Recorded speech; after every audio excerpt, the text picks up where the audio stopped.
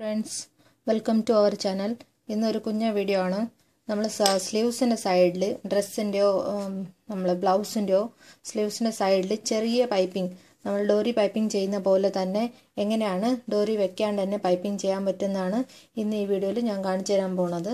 ഈ സ്ലീവ്സ് ഇങ്ങനെ ലൈനിങ് ഉള്ള സ്ലീവ്സ് ആണ്. ഇത് ലൈനിങ് ഒക്കെ അറ്റാച്ച് ചെയ്തിട്ട് എല്ലാം ഫിനിഷ് ആക്കി വെച്ചിരിക്കുകയാണ്. അത് കഴിഞ്ഞിട്ടാകുമ്പോൾ ഇതുപോലത്തെ സ്ട്രിപ്സ് മുറിക്കണം. ഇത് ഞാൻ വക്കുള്ളത് എടുത്തുകൊണ്ട് ഞാൻ 1 ഇഞ്ച് എടുത്തുള്ളൂ.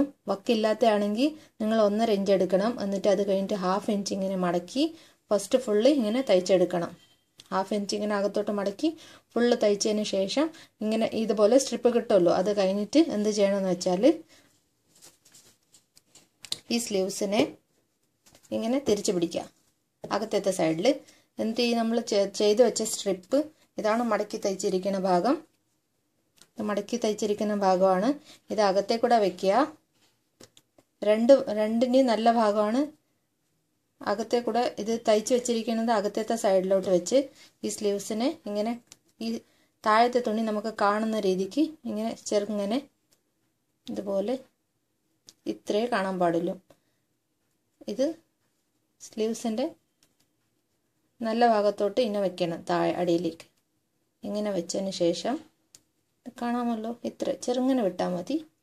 നമുക്ക് ചെറിയ പൈപ്പിംഗ് ആക്കാൻ വേണ്ടിയിട്ടാണ് ഞാൻ കാണിച്ചു തരുന്നത്. ചെറുങ്ങനെ പൈപ്പിംഗ് കൊടുത്താൽ സ്ലീവ്സിന് ഭംഗി വരും. ഡ്രസ്സിന് യൂസ് ചെയ്യാൻ ഈ ട്രിക്ക് അപ്പം ഞാൻ കാണിച്ചു തരാം എങ്ങനെയാണ് ചെയ്യേണ്ടതെന്ന്. ഇങ്ങനെയാണ് നമ്മൾ സ്റ്റിച്ച് ഇടാൻ പോണത്. അകത്തെ കൂടെ ഇത് വെച്ചിട്ട് നല്ല ഭാഗത്തെ കൂടെ ഇത് വെച്ചിട്ട് ഇങ്ങനെ ചെറുങ്ങനെ സ്റ്റിച്ച് ഇടണം. കാണിച്ചു തരാം.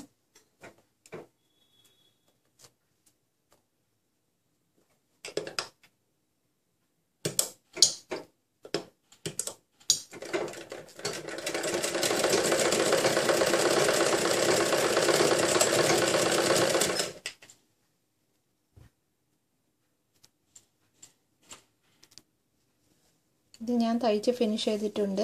അതുപോലെ സ്ട്രിപ്സ് വെട്ടുമ്പം സ്ട്രേറ്റ് സ്ട്രിപ്സ് വേണം വെട്ടാൻ.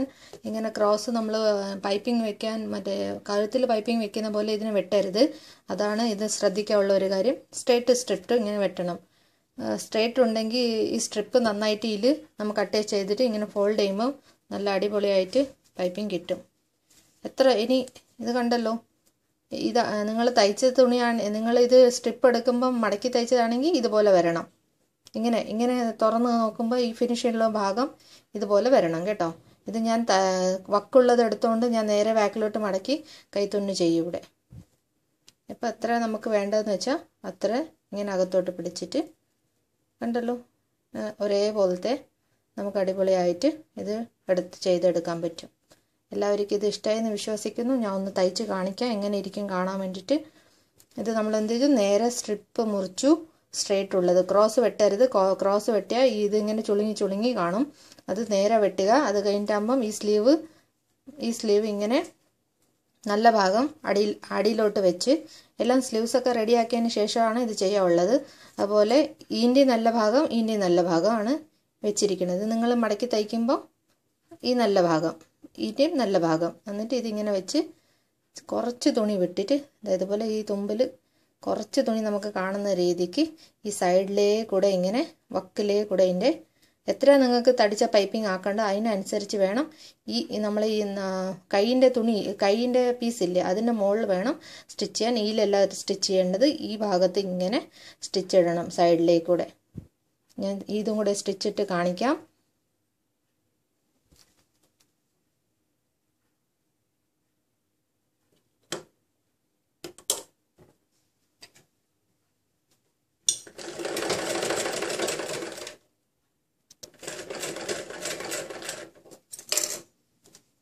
കണ്ടല്ലോ, ഇതുപോലെ ഇത് നമ്മൾ മടക്കി തയ്ച്ചപ്പം ഇതിങ്ങനെ മടക്കി തയ്ച്ചപ്പം ഇത് നല്ല ഭാഗം നമ്മൾ സ്ലീവ്സിൻ്റെ തുണീൻ്റെ നല്ല ഭാഗം എന്നിട്ട് അതിൻ്റെ അടിയിൽ വെച്ചിട്ട് വെളിയിലോട്ട് എടുത്ത് തയ്ച്ചു. അത് കഴിഞ്ഞിട്ടാകുമ്പോൾ ഈ നമ്മൾ എക്സ്ട്രാ എടുത്ത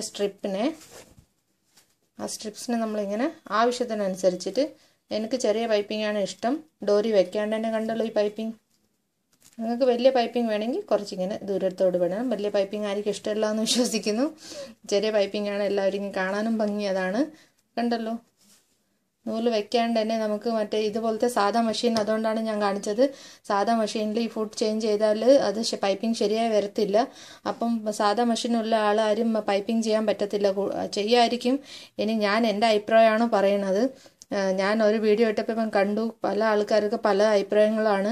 അപ്പോൾ ഇത് അറിയാത്ത ഫ്രണ്ട്സിന് വേണ്ടിയിട്ടാണ് ഞാൻ പറയുന്നത്. ആർക്കെങ്കിലും ഇതുപോലത്തെ മെഷീൻ വെച്ച് തയ്ക്കുന്നുണ്ടെങ്കിൽ ഇത് യൂസ്ഫുൾ ആയിരിക്കും. ഇത് കണ്ടല്ലോ, നല്ല അടിപൊളിയായിട്ട് ചെറിയ പൈപ്പിംഗ്, നമ്മൾ ഡോറി പൈപ്പിംഗ് ചെയ്യുന്ന പോലെ.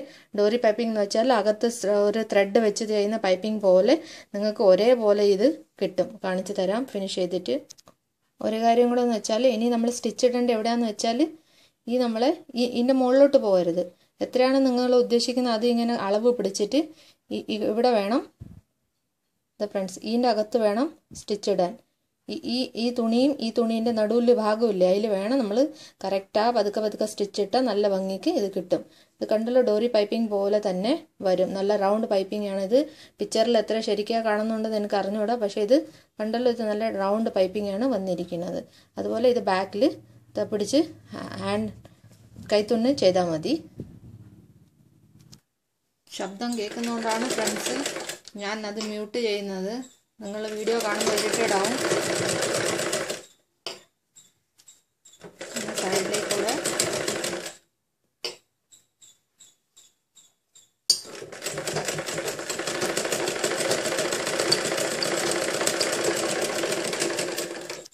ഫ്രണ്ട്സ്, ഇതായിരുന്നു ഇന്നത്തെ ട്രിക്ക് ആൻഡ് ടിപ്സ്. എല്ലാവർക്കും ഇഷ്ടമായെന്ന് വിശ്വസിക്കുന്നു. ഇഷ്ടമായിട്ടുണ്ടെങ്കിൽ വീഡിയോ ലൈക്ക്, ഷെയർ, സബ്സ്ക്രൈബ് ചെയ്യാൻ മറക്കരുത് ഫ്രണ്ട്സ്. Thanks for watching.